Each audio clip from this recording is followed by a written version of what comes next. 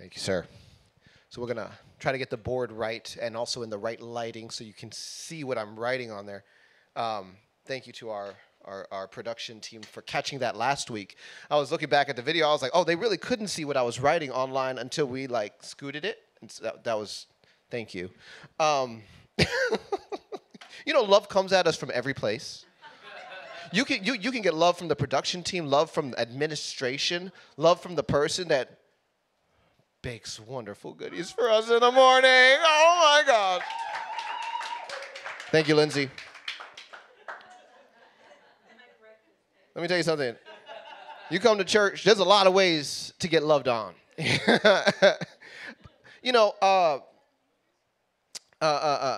We have been on a series that has just become something entirely, I didn't plan this to do this at all. I was like, I'm going to preach the power of the weapons of warfare. We're going to just slaughter demons in Jesus' name, right? That was like where I got started on this. And it was like, as soon as I got started, then we started to say, well, no, tactically, though, we're picking the plans of the enemy apart. And there's like a glory on it.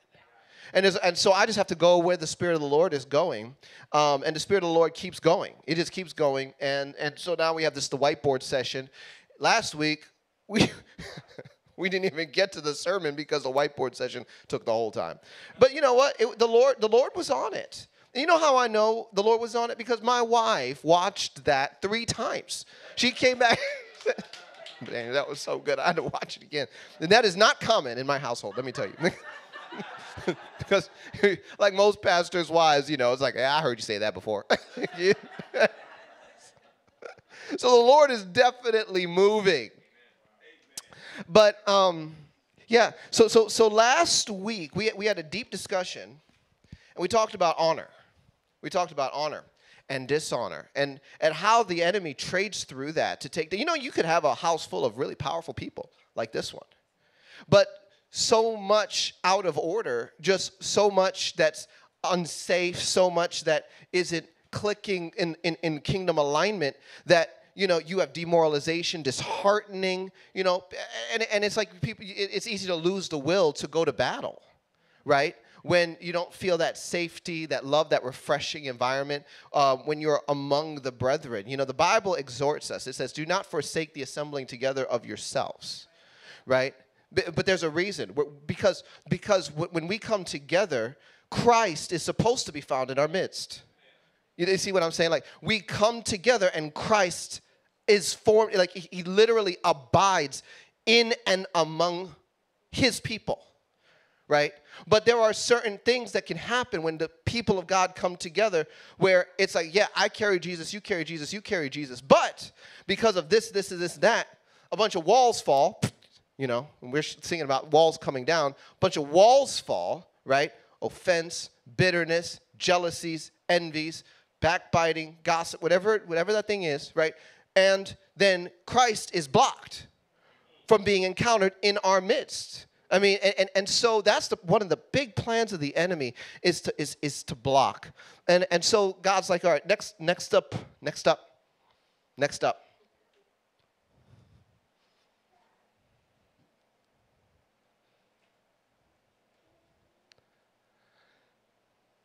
Serving.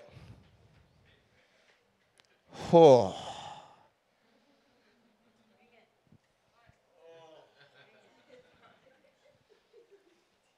right, so we're going to just check our numbers online real quick and make sure we didn't lose too many people.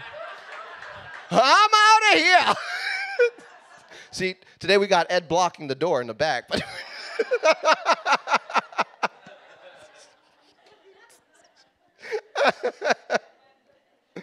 serving. All right, so I have every intent of getting to the actual message on the Warrior's War Chest today, right? But there are some things I have to say about serving that I think is going to land in the name of Jesus very well. Very well. Can I tell you right at the outset, one of the reasons why people have a challenge with serving is because they have been used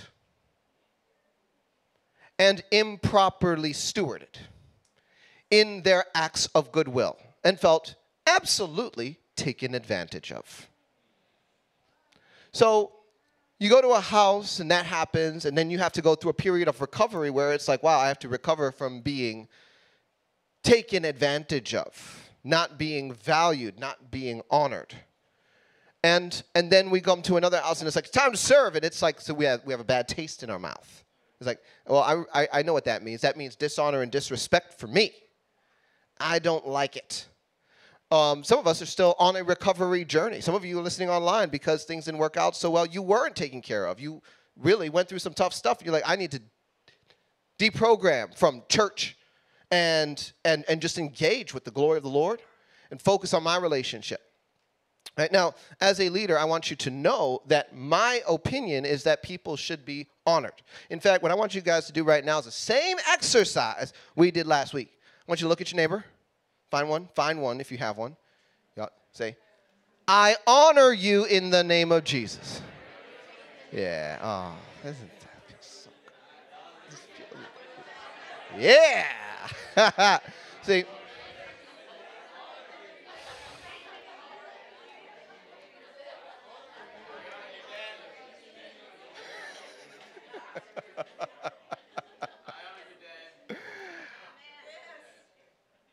I honor you all in the name of Jesus.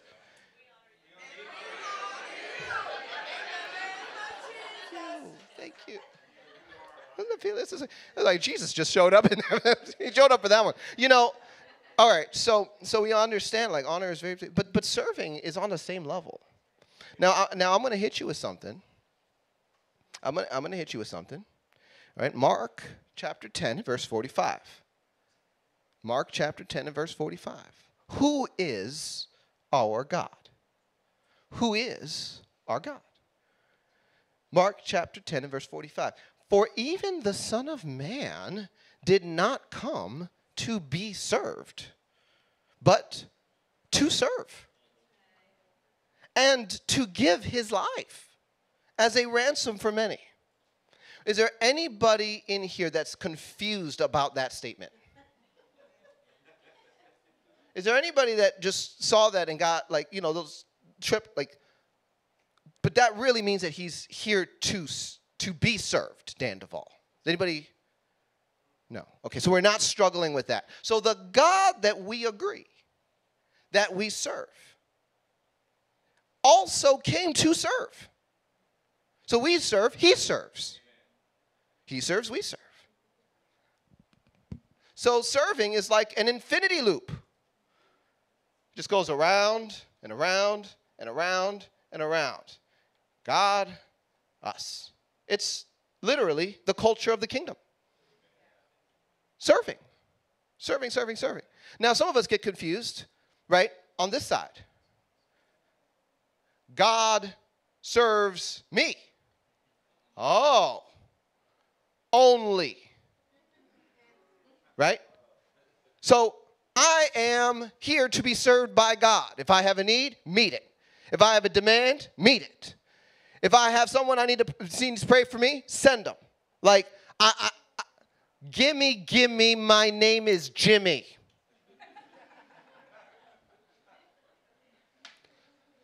Then we have this other side. Watch this. We serve God only. It means I'm not worth the love of God. I'm not worth God showing up for me, intervening on my behalf, stepping in and delivering me. I am nothing more than a slave serving. I have no expectations because I have an identity problem. So we have people that can actually land on either side of that serving conversation. What that's called is confusion. Confusion. It's confusion. Now, I've met both, right? I've met both. And sometimes people over here, they actually mask the disappointment that they have towards God with a mindset and a belief system. Well, maybe all of the ways that I feel like God let me down is really because this is how it's supposed to work. I just serve God. So I can't really trust him, but I will be loyal to him. And then you have this person who just, gimme. Where's my blessing? Where's my next? Where's my increase? Where's my open door? Come on, God. Give me the goodies. And it's like, well, what's your sacrifice? Oh, I think my pastor prays for me. It's like, no, what's your prayer life like, though? I don't have time for that. How often do you fast? Never. What's your private worship like? Sometimes there's a Christian radio playing if my wife leaves it on in the car. Gimme. So look. So we have to talk about serving because serving is a culture of the kingdom. And this is a place where the enemy destroys the house of God. Absolutely destroys the house of God on this subject. And I'll explain why. So let me just read to you a little bit of a history on the early church in the book of Acts chapter 6. It says, now in those days, when the number of the disciples was multiplying, there arose a complaint against the Hebrews by the Hellenists because their widows were neglected in the daily distribution. Then the 12 summoned the multitude of the disciples and said, it is not desirable that we should leave the word of God and serve tables. Therefore, brethren, seek out from among you 7 men of good reputation, full of the Holy Spirit and wisdom, whom we may appoint over this business. Someone say setting order in the house. Right. So we're going to talk about that. But we will give ourselves continually to prayer and to the ministry of the word. And the saying pleased the whole multitude, and they chose Stephen, a man full of faith in the Holy Spirit, and Philip, Prochorus, Nicanor, Timon, Parmenas, and Nicholas, a proselyte from Antioch, whom they set before the apostles. When they had prayed, they laid hands on them.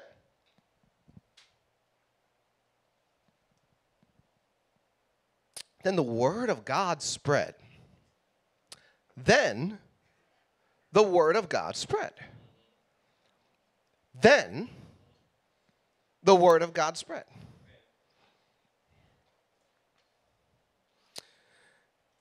And the number of the disciples multiplied greatly in Jerusalem, and a great many priests were obedient to the faith. And Stephen, full of faith and power, did great wonders and signs among the people. All right. So that's Acts 6, 1 through 8.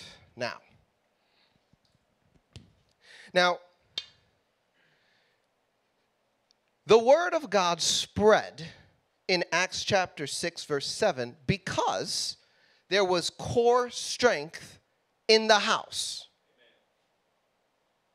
There was a division of labor. So there was an expanded context into which God could deliver multitudes. So also, right, you have these apostles, and you run into these churches, right, where people think, all right, this is how it works. The board hires a pastor. That guy does our religion for us. He will sweep the floor. He will do the weddings. He will do the funerals. He will preach the sermons. He will give us free counseling, and we will give our $20 in the offering plate. And our expectation is he shows up. Otherwise, we might just fire him. So now let me explain. I do not work for you. So we're just going to ask that right now. I do not work for you. And you know what? God likes that because, he understands he's working with someone that isn't confused.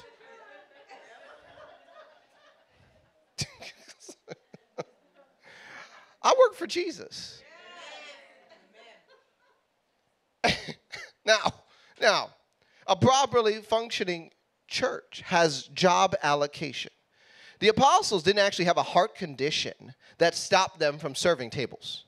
It wasn't a heart condition that made them step into the wisdom of the Lord to build core strength.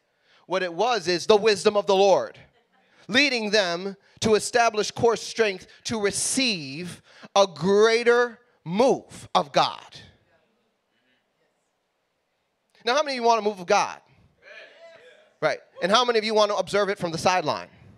right? So everybody that is not serving in a church or this one, you are on the sideline right now.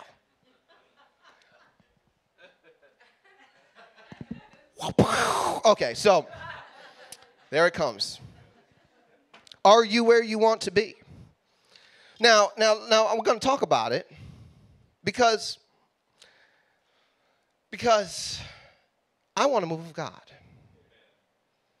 And you know, the cool thing is when people step into bride ministries, they get revelation that allows them to step into an actualization in Christ that is off the charts. I mean, we're not holding people hostage to broken belief systems about personal identity, about who God is, about the magnificence of their human spirit or their capacity. I mean, we took the roof off of everything. You can go as high as you want.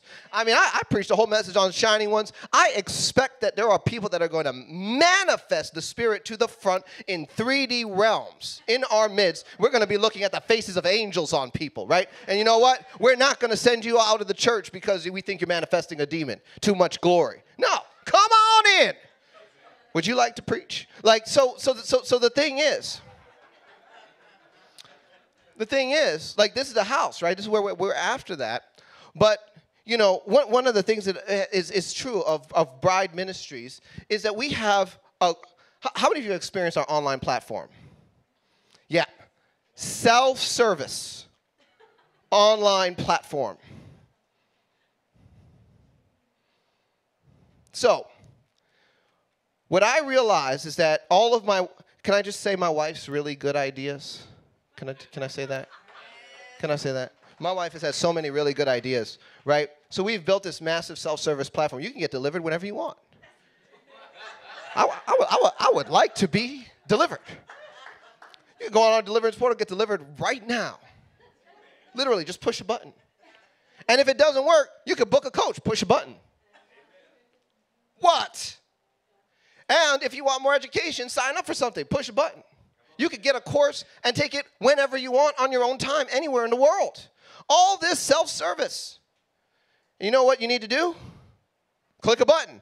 But now, that culture doesn't translate into a local house, right? On my own time, whenever I want what makes sense to me. So we have a bit of a, like, how do we get from there to like a happy church locally, you know? Because what I realized is we set up a really cool platform, but, you know, I mean, wow. So, okay, so you get it, right? So we're on a journey because Bride Ministries Katy, what we are doing is we are building a body of believers, right? We're not just building an online platform. It's two different worlds.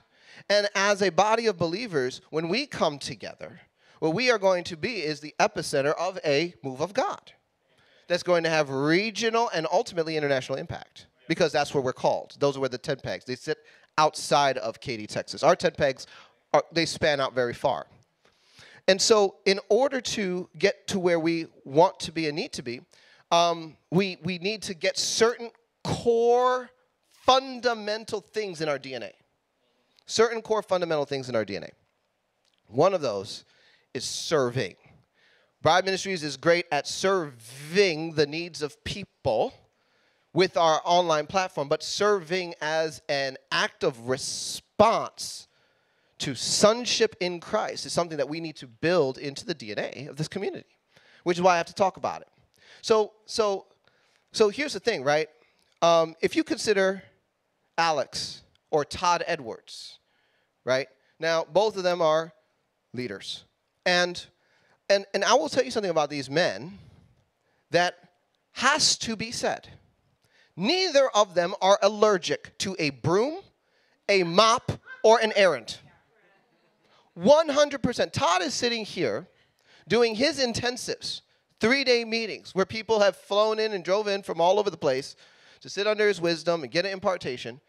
And he's cleaning the room with me here vacuuming while we're talking about things at 11 o'clock at night. That's who he is. It's what's in him, right?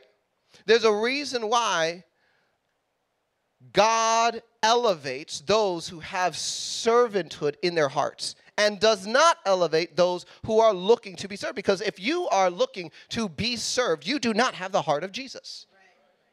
And you cannot impart the heart of Jesus to others. Right? And so we're talking about, you want to grow up in Bride Ministries and have exposure and be blossoming within the context of this platform. Like, even though I haven't preached it that hard, I've believed it real hard. What I did, you know what I started doing when I was setting this whole up to explain it to you guys? I was like, let me give them a list of the things that I do for this ministry. And then I started, and it got really long. And then I said, this isn't worth it. Skip over that. Move on and keep it positive. So now Luke chapter 22 has something to say, right? Verse 25. And he said to them, and this is Jesus talking, the kings of the Gentiles exercise lordship over them, and those who exercise authority over them are called benefactors, but not so among you. On the contrary, he who is greatest among you, let him be as the younger, and he who governs as he who serves. For who is greater, he who sits at the table or he who serves? Is it not he who sits at the table? Yet I am among you as one who serves. Right? So there's a consistency around the messaging. Jesus doesn't deviate. Serving, serving, serving. Now let me give you a few examples of different styles of ministry and how this can, play out. So number one, this is the church where the pastor does all serving. Okay? So let's just say that this is the pastor. This is capacity. Okay? Capacity.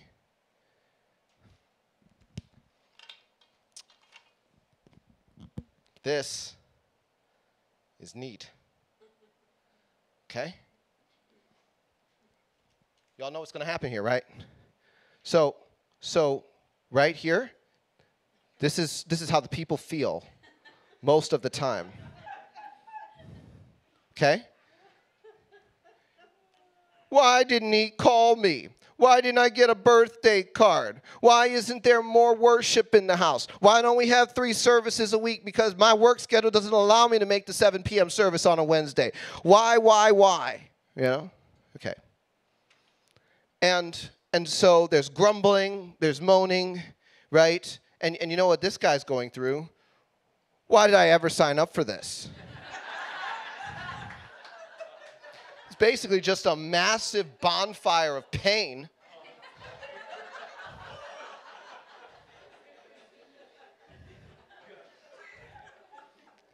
And if you think he's sad,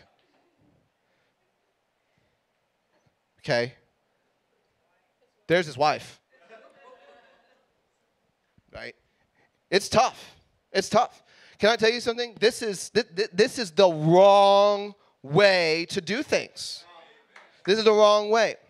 Now the problem is, if you have a bunch of people with a heart condition, right? We hired our pastor. He works for the board. He does this.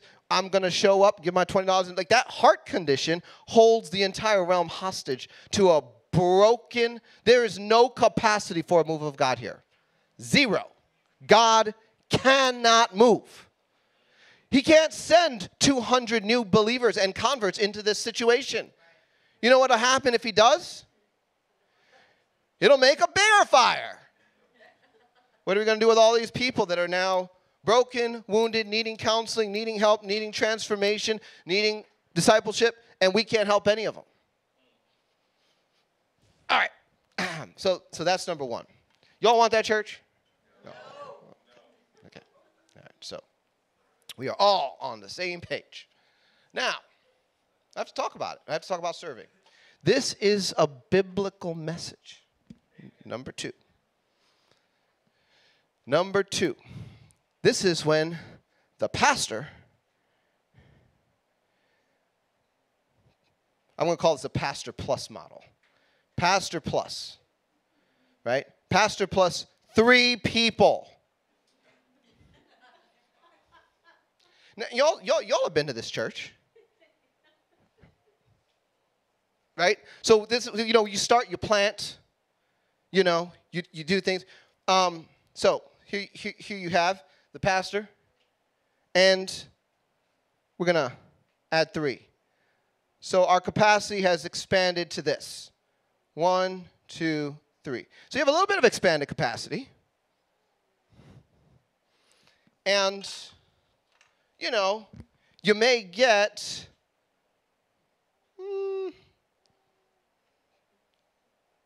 2 or 3 happy people. You may get 2 or 3 happy people in this model where you have pastor plus, the pastor plus model. But then you still have the need. Notice that the need is now expanded a little bit, because when the capacity expands a little bit, the need expands a little bit. Now, guess what sits out here? Oh, you got it. All those unhappy people. Why aren't we getting our needs met? Why don't I get seen? Why am I getting looked over? Why isn't the homework I gave the pastor getting done on time? Why? Now, the problem with this is that since it's not just the pastor, now it's pastor plus, right? We are going to target the 3 people that are actually helping the pastor with more complaints, more whining, and more grumbling, because maybe if the pastor, would just get a revelation from God through those that are helping him, he would do a better job at meeting my needs.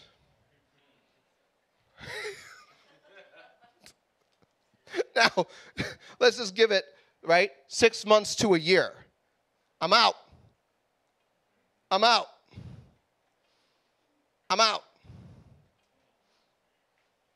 It's a lot of fire to stand under. Now, successful ministries sometimes find a way to continually bring people in as others are coming out, right? This is the paint cycle, right? This is pretty much bride ministries.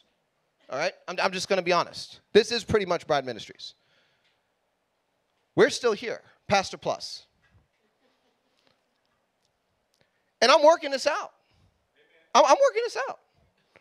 Right? Of course, I'm not talking about anybody in this room.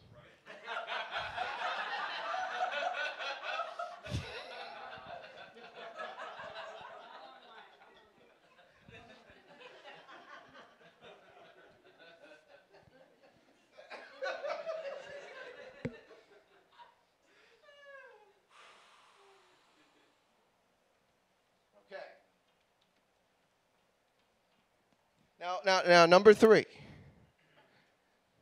This is the kingdom model. Oh, everybody loves kingdom. Now, the kingdom model is where you have the pastor. Then you have servant hearts.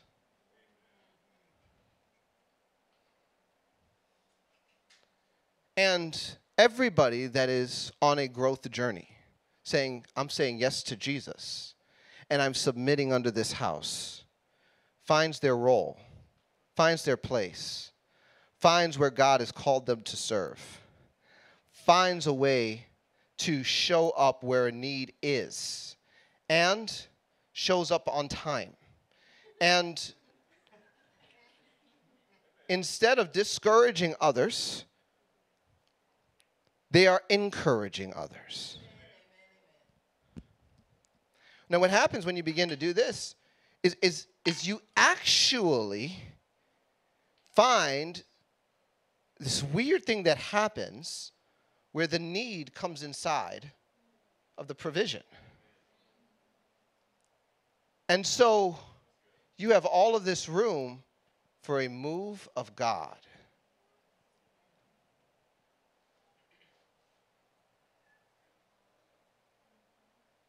Wow. Now, when a large contingency of the people at least have their hand up. It doesn't mean that you have to serve all the time or that you're always being taken advantage of. You know where people really feel taken advantage of? Model number 2. No one else is showing up, and if I don't do this, then it just won't get done, and I am really, really a sucker. I need to find a healthy environment, right? I need to get out of Dodge. Yeah, that's where most people find themselves feeling taken advantage of. Model number 2. But the only way to get from model number 2 to model number 3 is for more people to say yes. That's the only way. That's the only way, right? Now, when you're managing a growing body and a growing level of buy-in, what you have to do is consider, on our way to kingdom, right, how do we mitigate overtaxation? How many of you appreciate when the IRS overtaxes you? Yeah, no. No one likes overtaxation, period. Okay. No. So, well, why doesn't Bryan Ministries do a midweek service? Why don't we have worship nights? Why don't we just... Where's the core strength to pull it off? We need the core strength to do anything more. And if we do more without the core strength and the buy-in, guess what? The 3 people that are already overtaxed get more taxed. And you know what that causes? Burnout. Burnout. And as a responsible leader, I'm just like, no. I told my whole staff, I said at the beginning of this year, I said, this is a year where we're going to enter sustainable ministry. Sustainable. Y'all don't realize, Christian and I, between the 2 of us, have a tank that is like unreal. Honestly, I don't know anyone that would have like put up with and pressed into what we have for this extended period of time under the stress and pressure we've been under for the years that we've been going at this, with the betrayals, with the disappointments, with the hit jobs of the enemy, against all the odds we've been. I mean, it is just, honestly, this is just the grace of God that we got this far, right? But just because God gave us the grace to run at a certain pace does not mean that anyone that comes alongside of us will have the same grace. Can't expect it. It's just we have to be realistic. So with this said, can I just take a minute and talk about marriage for a second? Can I talk about marriage for a second? Now, this is interesting because we talk about the house of God as a house, right? Now, when we look at the model, God serves, we serve. God serves, we serve. Everything is about serving. How can I serve you, right? To get here, we come asking, how can I serve? It's a very simple question, very simple heart condition that we can all embrace easy, right? We just choose to say, you know what? How can I serve? It's not hard. But I want to talk about marriage because I want to paint a picture for you guys. What works in the house of God tends to work in marriage very well. Now, I'm going to ask all the men. Men.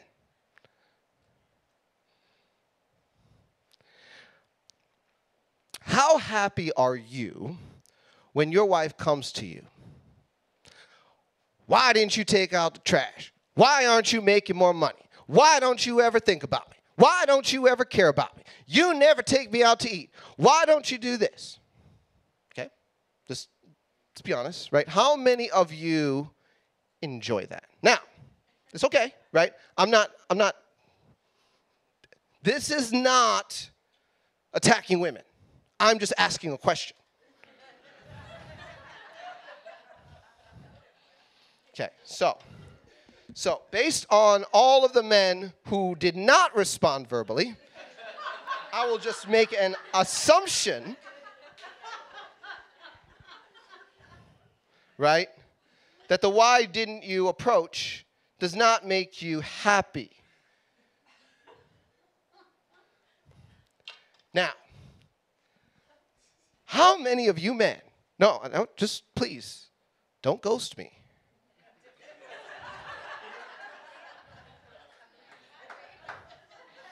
Now, you wake up in the morning, and the first statement out of your wife's mouth is, honey, how can I serve you today?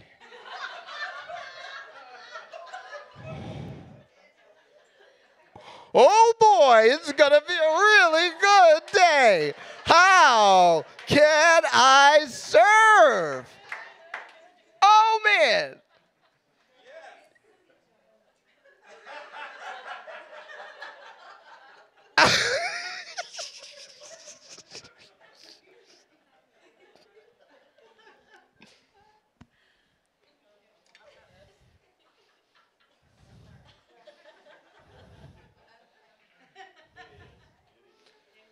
All right, hold on. Women. How many of you appreciate it when your husband comes to you?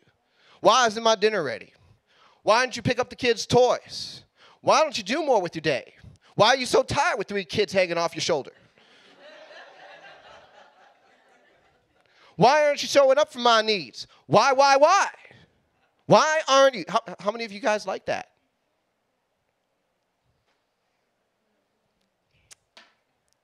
But man, oh man, women, how many of you would appreciate it if you woke up and the first thing out of your husband's mouth holding breakfast, freshly squeezed juice, and a latte, eggs? I said, baby, how can I serve you today? How can I serve?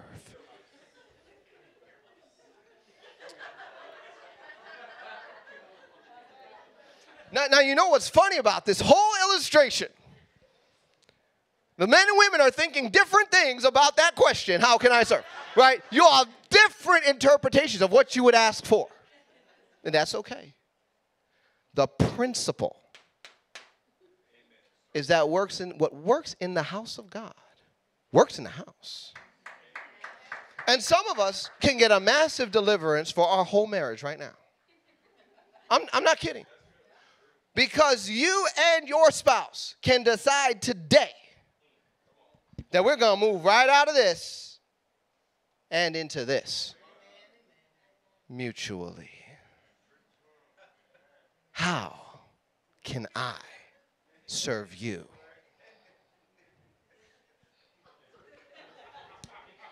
Y'all okay with that? All right. Whiteboard session is over. Let's get to the real preaching. We're going to get this right, friends. We're going to get this right. We're going to work this out.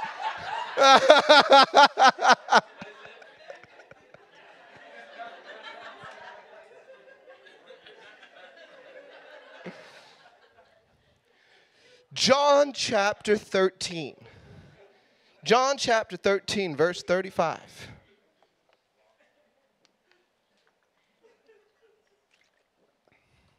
By this, all will know that you are my disciples, if you have love. People actually feel unsafe in environments where the majority of people that commit to attending also confess their unwillingness to serve as a matter of personal mandate or personal preference. Now, this doesn't take away from the fact that people may be in seasons. They may under specific orders from heaven, like this is your season, this is what you do. But when it is a majority, it is a problem. And when there is a majority of people that fight against the vision of the house, pastor says, this is what I see, this is what I want to do, this is what I want to go after. And the first confession, oh, I don't really like that. I don't feel that in my spirit. I don't want to do that. That's going to be too much. It's tough. So, service. Now, moving on to the warrior's weapons. We have been talking about the right mindset. And I haven't gotten to the weapons because I'm still on the mindset. Because to engage with the kingdom of darkness effectively, we need our minds renewed. We have broken belief systems around how God's going to show up, why he's going to show up, who we are, who he is, and who our enemy is. Everything's twisted. And the Bible says in Ephesians chapter 4, verse 23, be renewed in the spirit of your mind. Because what we have to understand is that at the death, burial, and resurrection of Jesus Christ, here's what Jesus accomplished. Colossians 2 in verse 13 through 15, and you being dead in your trespasses and the uncircumcision of your flesh, he has made alive together with him, having forgiven you all trespasses, having wiped out the handwriting of requirements that was against us, which was contrary to us. He has taken it out of the way, nailing it to the cross. Having disarmed principalities and powers, he made a public spectacle of them, triumphing over them in it. Let me explain. God already won. The devil lost. The devil is defeated. The devil is a liar. He's a thief. He's a goon. He's a terrorist. We don't negotiate with terrorists. We shoot them in. Well, okay. Hold on. Going too far. Whew. Okay, dodge that bullet. Okay, No. But we're talking about the devil here. We're talking about the devil and the kingdom of darkness, his demonic forces, his fallen angels. We don't tolerate them because they are defeated and we sit in the winner's box. Many of us have been confused about this fact. So we lay down and take it and complain about it and whine about it and murmur about it and blame God. So we have to discard with internal conflicts around effective spiritual warfare. We've been zeroing in on 4. We already knocked out the idea that the devil has dominion in the earth and owns it. Not true. You can go back and listen to that one. We already knocked out the idea that God is in control, so all of our suffering is controlled by God. Not true. Knocked that one out. And we started in on the idea that spiritual warfare is unbiblical.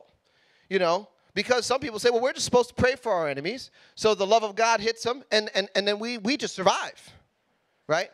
So we started that, and then I ran out of time. But what I am going to tell you is that there is a parable of Jesus that has been used to explain the exact opposite of what Jesus said it for. And it is found in Luke chapter 18, verses 1 through 8. It says, then he spoke a parable to them that men always ought to pray and not lose heart. Now, what's the purpose of this parable? That men always ought to pray and not lose heart. Now, that's the point. That's the purpose. But this parable has been used to explain the exact opposite. That men should probably grow weary of praying and expect to lose heart. I'm going to explain why. Verse 2, saying, there was a certain judge, there was in a certain city a judge who did not fear God, nor regard man. Now there was a widow in that city, and she came to him, saying, get justice for me from my adversary. And he would not for a while, but afterward he said within himself, though I do not fear God nor regard man, yet because this widow troubles me, I will avenge her, lest by her continual coming she weary me. Then the Lord said, hear what the unjust judge said. And shall not God avenge his own elect who cry out to him day and night, though he bears long with him? I tell you that he will avenge them speedily. Nevertheless, when the Son of Man comes, will he really find faith on the earth? So people have basically taken this passage and said, well, God is an unjust judge who I have to come to repeatedly begging for his intervention. And it may take a long time. This is how this has been explained in some contexts. I have to beg God, come to him, ask and ask and ask and ask. You know, he may or may not hear me. He just wastes time and takes forever to answer. And it's disheartening. So people have put God in the box of the unjust judge. And they've come to all kinds of really ridiculous conclusions. But the whole parable is for the purpose of explaining that we should always pray and not lose heart. So how do we wrestle through this passage? How do we come to the right answer about how we engage God and shake heaven and earth? Well, first of all, we have to dismiss with the idea that God is the unjust judge. God's not an unjust judge. In fact, all throughout Scripture, God explains to us the foundations of his throne are righteousness and justice. God is a just judge. So if there is an unjust judge, it cannot be him. Because when we do our exegesis on the Word of God, we have to understand that the Word will be a self-interpreting book. You use the Word to interpret the Word. You can't see God say one place, I am full of justice and righteousness. In fact, in Hebrew, tzedek is both righteousness and justice. The word tzedek means the same thing, justice and righteousness at the same time. Those two concepts are inseparable from each other. So you have all of this evidence that God is just and righteous, and then all of a sudden we have a parable, and the unjust judge is like, well, there's God. Oh, no. The unjust judge is someone else. Now, next point. There are judges in the natural, and there are judges in the spirit. And spirits can have a sphere of authority over a city, a state, or a nation, just like a human can. In fact, we would call them principalities, right? They are spirits that have a jurisdiction over a city, a township, a state, a nation, right? And when you get into territorial warfare, you will run up into these guys. And if you do not have a mandate for what you are doing in the spirit and you run up into these guys and tick them off, you may come under serious buffeting and retaliation. Now, not taking the temptation to go into territorial warfare, there are judges in the spirit, and they do have a determination over what goes on in a region. They do have a weigh-in. They can hold things in place. They can actually withhold justice, just like judges in the natural can withhold justice, right? And you all know how our system works. This is how it works. Oh, yep. So-and-so just got elected judge. Is he one of us? Not yet.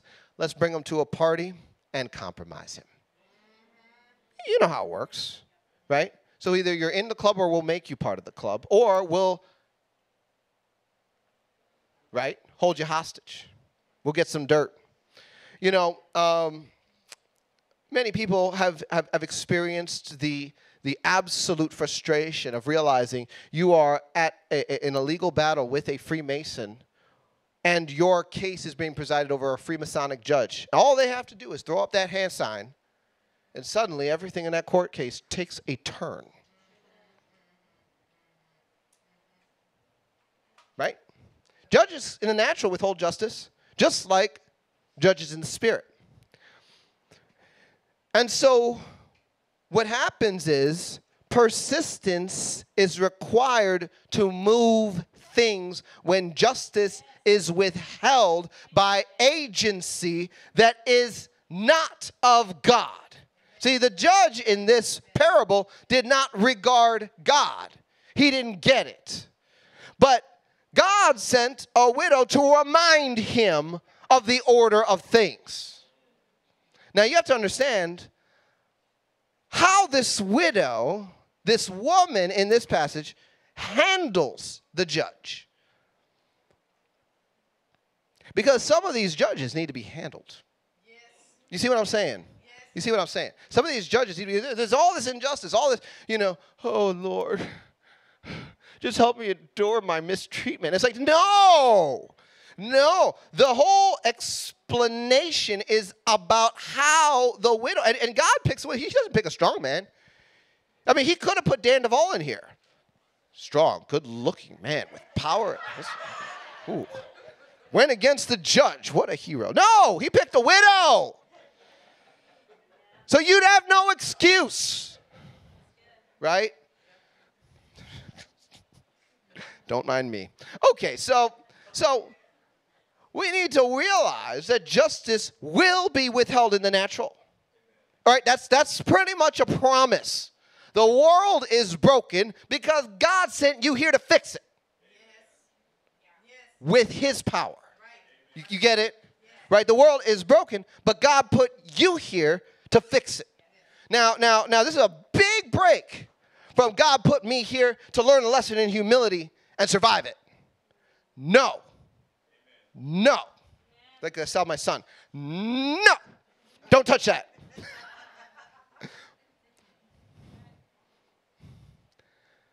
He put you here to fix it. I want everybody to say, I'm a fixer. Yeah, that's right. You're a fixer. You're a fixer. We need to realize that justice will be withheld in the natural, and we are not to accept injustice. The widow was adamant about her cause, and so adamant that the judge actually fears for his personal safety. No, you need to get this. You need to get this. All right, let me preach this. Spiritual judges can withhold justice.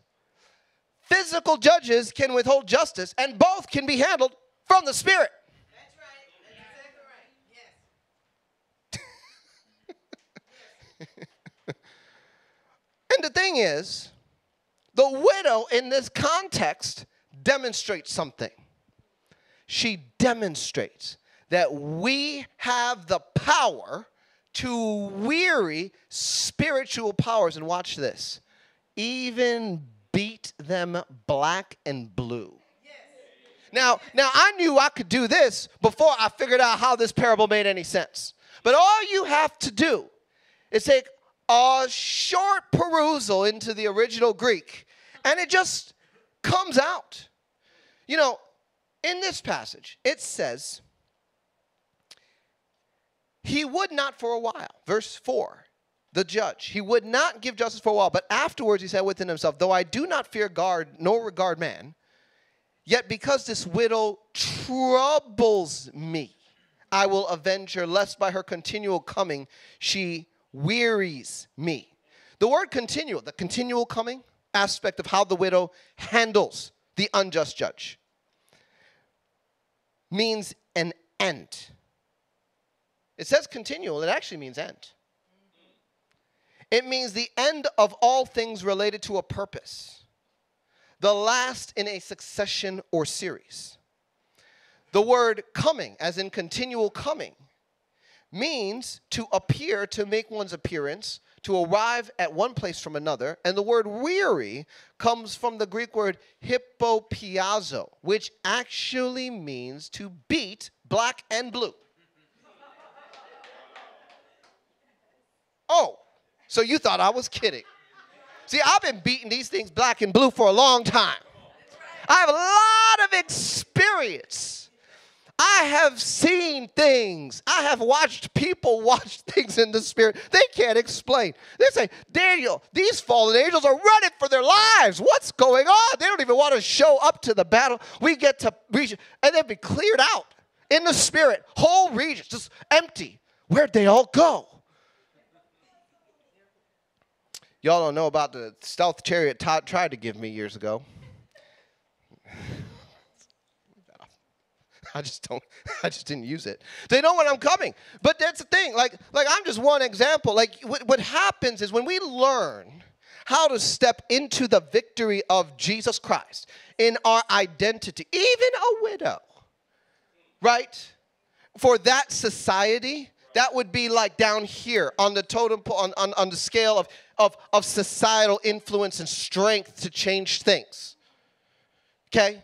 With the power of God, this unjust judge that doesn't even fear God or regard man is afraid for his situation. This is something we all need to begin to internalize. You're a fixer. When there is injustice, you handle it.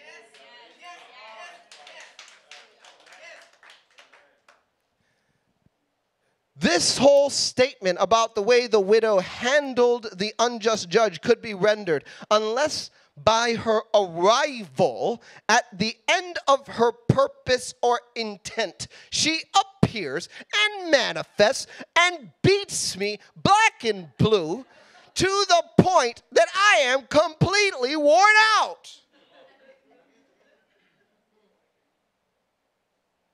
And now it makes a little bit more sense why I pray the way I do. People are like, what kind of, who do you think you are? Commanding angels. You know what? Your angels appreciate when I show up because they're like, thank you for commanding me, Dan Duvall. You know, it doesn't, you're not using them. I'll use them for you. We have to be aggressive about justice. We must contend for it. See, the devil's such a liar. Oh, you see that there? See, that judge, that God you serve, he's going to bear long with you. You just keep asking him for something, he won't give it to you. Go ahead, ask him again, see what happens. Oh, didn't get answered. Now be sad, be depressed, be suicidal, feel bad for yourself. Fiery arrows, right? So we carry them around. They just stick out of our head. We're defeated before we even start a process. We're beat before we even get to the starting line. We don't have strength, right, to fix the things we have been called to fix because we're broken in our mindset. The widow handles the judge the way you were designed to handle every opponent to justice that the Lord puts in your path. We all have callings in different spheres. We are kingdom administrators. We come in as ambassadors of heaven, where our citizenship is to superimpose a realm that is far beyond this one.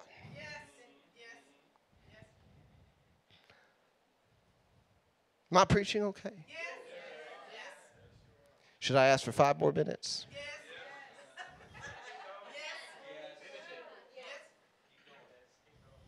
Now you know, in church language, 5 minutes is an indeterminable amount of time. You guys could be signing up for something you do not know. But if you don't, I may just contend for it. Let me explain something. God is described in contrast to the unjust judge. Let me explain. That widow goes to the unjust judge and puts that power in its place in fear. Fear of what is going to come upon it because she is about to pray his end into existence. And then God stands on the other side of this conversation and he says, I'm going to bear long with you, which means I'm going to endure patiently and bravely in enduring misfortunes with you so you don't get worn out.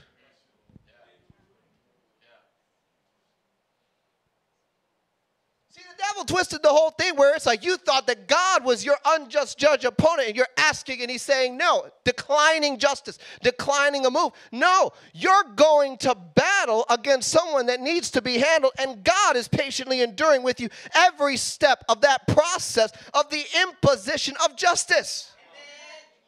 So you know that every blow you send against the unjust judges in this world, God backs.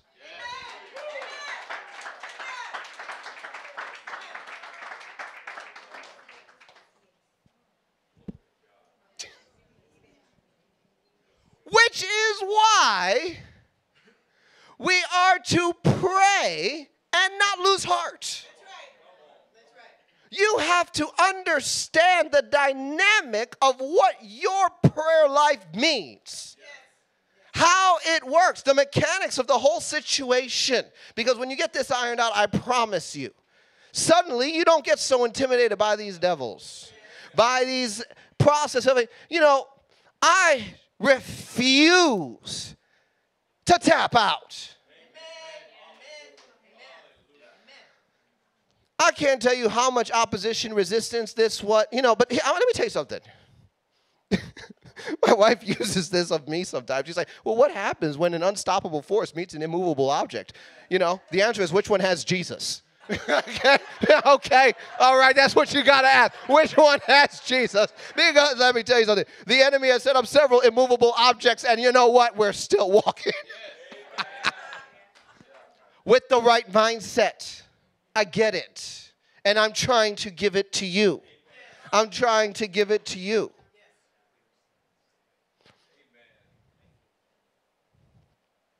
God will avenge his people speedily when the legal requirements for the defrauding of the powers of darkness have been met. So, I do think that was actually 5 minutes. Y'all okay with that? Yes. Why don't you stand up? I'm going to pray for you. I'm going to pray for you. Come on. Father God, we come before you in the mighty name of Jesus. Lord God, we repent for broken mindsets. Lord God, we repent for blaming you for our lack of perceptions on who you are and how you work with us, how you interact with us. Lord God, for blaming you for unanswered prayers, for unmet needs. Lord God, for holding grudges towards you, unforgiveness. Lord God, we lay down feelings of betrayal. We lay down feelings, Lord God, of abandonment. We lay down feelings, Lord God, of powerlessness in the name of Jesus. Lord God, we embrace your word. We choose the truth of your word. And Lord God, we declare that where we have had lies, Lord God, that have hindered our prayer lives, lies, Lord God, that have pulled us off the path of being a fixer in the realms to which we have been sent. Lord God, we thank you for an interruption from heaven. We thank you, Holy Spirit of truth, for filling us with your truth, excitement for the things of your kingdom, passion for prayer, Lord God, an agreement to participate with the mandates and scrolls we have received from heaven. Lord God, I thank you for refreshing. I thank you, Lord God, for renewal. I thank you, Lord God, for the spirit of boldness, because it is written, the righteous, they are bold as lions. And so, Lord God, I thank you that in this house we choose boldness in the name of Jesus. Lord God, we declare it doesn't matter what our past was. It doesn't matter how deeply the enemy has wounded us, how much he has come against us. Our God is greater. You are greater, Jesus, than our abuse, our programming, our torture, our mistreatment. You are greater, Lord God, than our oppositions, our blocks, the walls and the stumbling stones the enemy has set before us. You are greater, you are exalted, and you back us. Lord God, you back us on the journey that you have put us on. You back us in our exploits, Lord God. And so we receive this truth today in the name of Jesus. Amen. Y'all give the Lord a hand clap. Y'all give the Lord a hand clap. You know, if there's anyone online, you've never received Jesus, maybe you just like listen to the church for the first time, like, wow, this is interesting. Who is this Jesus? You know, he is God. He is God. He died for our sins, and I am also going to extend an opportunity. You know, if anyone is listening, you get to this point and you're like, wow, this is really cool, but I don't even know who Jesus is for me. You can make a decision for him today. You can make a decision for him today, because it is as easy, it is as simple as believing that Jesus Christ is the Son of God, that he was born of a virgin, which he was. He died for the sins of mankind. He was raised to life on the third day. This is the Jesus that is written about in the books of Matthew, Mark, Luke, and John. He is the focal point of the entire Christian Bible, and he loves you. And if you are ready to make him your God, you can repeat after me and say, Lord God, I come before you today to confess that I believe that Jesus Christ is the Son of God. He was born of a virgin. He died for my sins and was raised again to life on the third day. Jesus, I have sinned, and I choose to repent, and I renounce the devil. I receive cleansing by the blood that you shed at the cross. I receive you as my Lord and Savior. Today, live your life in me and through me from now on. Thank you for saving me. Amen.